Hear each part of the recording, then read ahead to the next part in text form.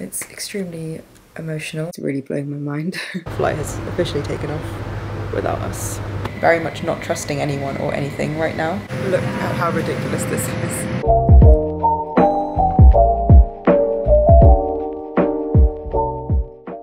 Hello, good morning, good afternoon, good evening, wherever you are. I am currently in the UK on a fairly sunny morning. I've had a shower, so excuse the wet hair. And I'm leaving for Australia in about 24 hours, and until half an hour ago I hadn't even started packing. So everything's a bit of a mess right now. If I just show you actually.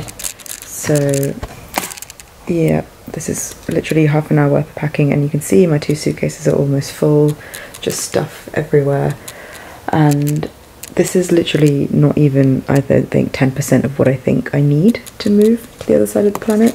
I'm just feeling very overwhelmed and excited, and also very sad because of everything I'm leaving behind here, as excited as I am for the adventure and the experience. So yeah, I'm a bit all over the place right now, but I wanted to capture the start of this journey and hopefully take you along with me, along everything that's to come.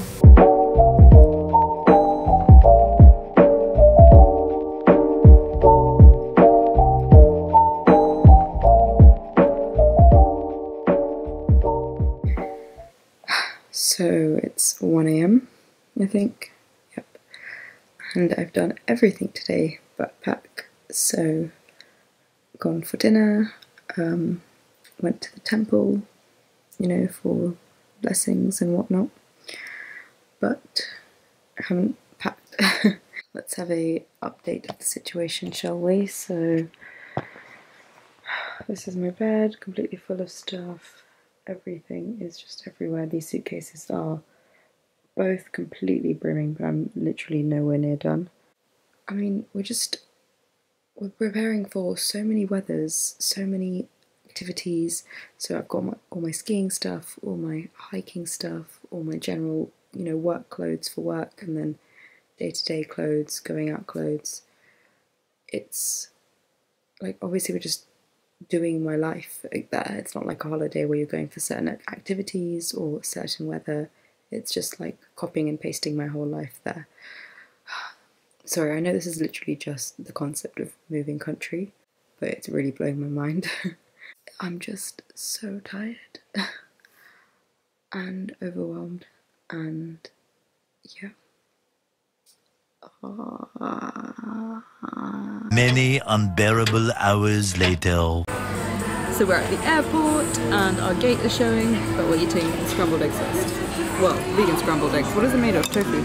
Oh yeah, tofu.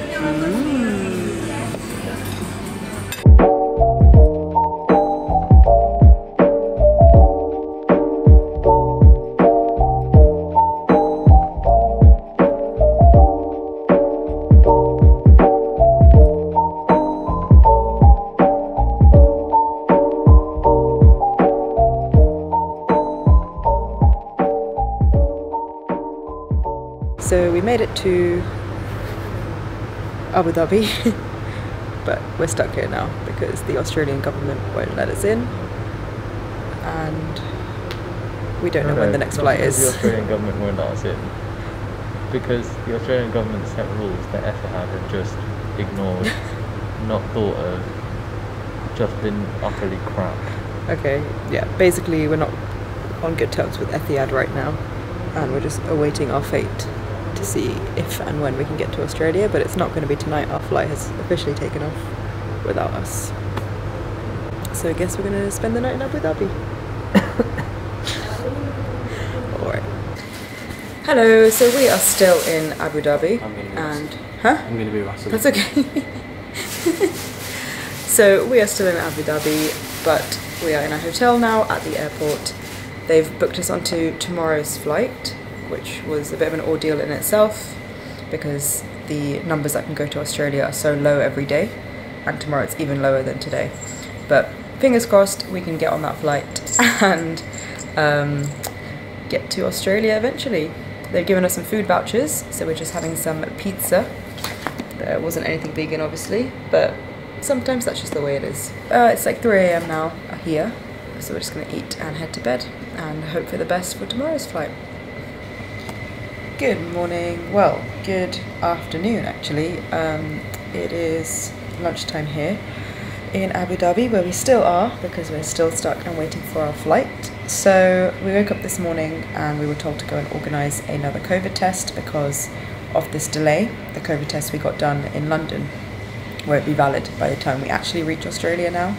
So we need a repeat PCR, which apparently we were told this morning someone is coming to the hotel room to do in the next couple of hours. So I hope that happens.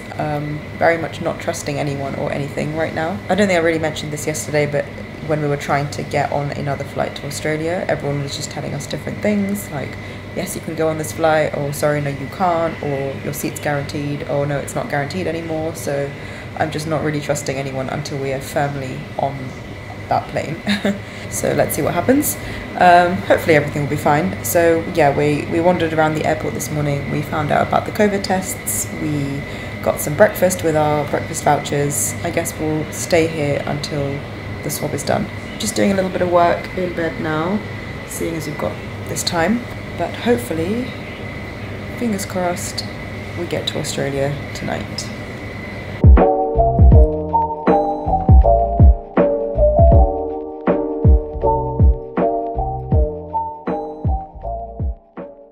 Oh, we're still not on our flight to Australia because it's delayed by 2 hours.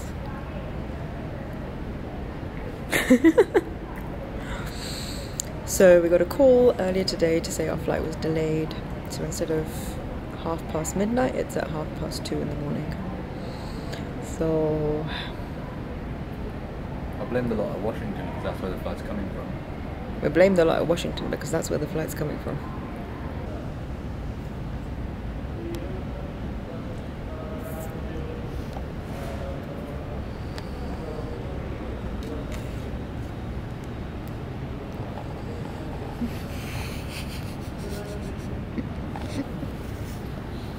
A few moments later.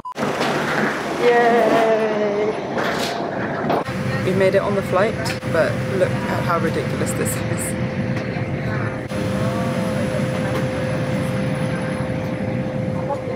I kid you not, we're on a proper, like, big aeroplane. I'm not very good with aeroplanes. I think this is not the Airbus, but something big. And there's 4 people in economy and 2 people in business. And obviously I've already asked if we can just move forward and sit in business class, because when will we get this opportunity again?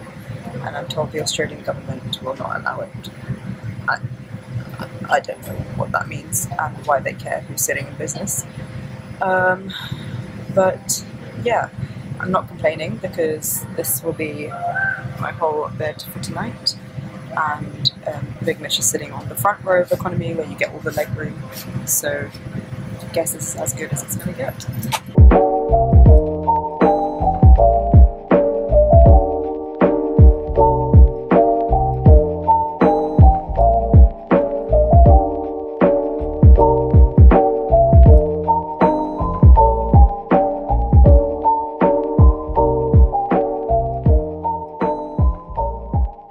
Hello everyone, so we've made it to Melbourne finally and gone through a very rigorous process to get out the airport and into Australia.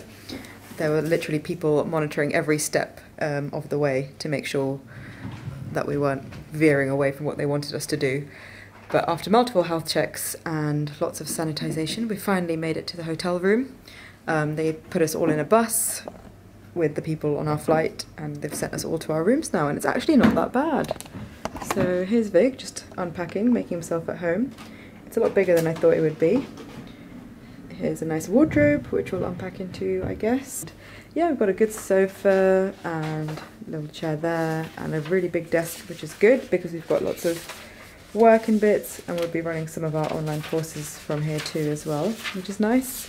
And lots of window, which is nice, because I hope it will let a lot of light in the morning, but it's a bit unclear what's out here right now, so I guess we'll see tomorrow. But we can't open the windows, which is a bit sad in terms of fresh air, but they've given us this air purifier, So we'll try and tackle that tomorrow as well.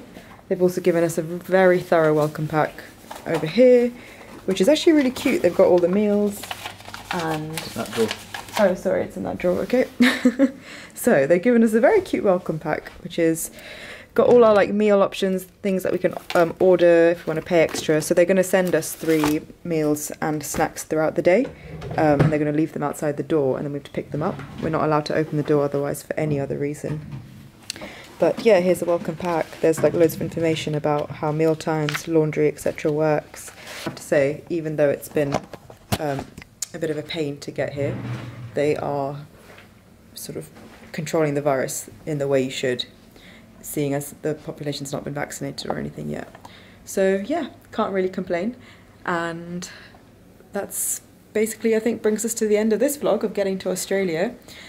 Been a few hiccups along the way, but we made it. We're in one piece and I think we'll be fine, but let's see how it goes. Make sure to subscribe if you want to follow this journey further, and I'll keep documenting bits and bobs of what we get up to here, and then of course when we finally get to Brisbane and start working there as well. So thank you so much for watching and see you next time.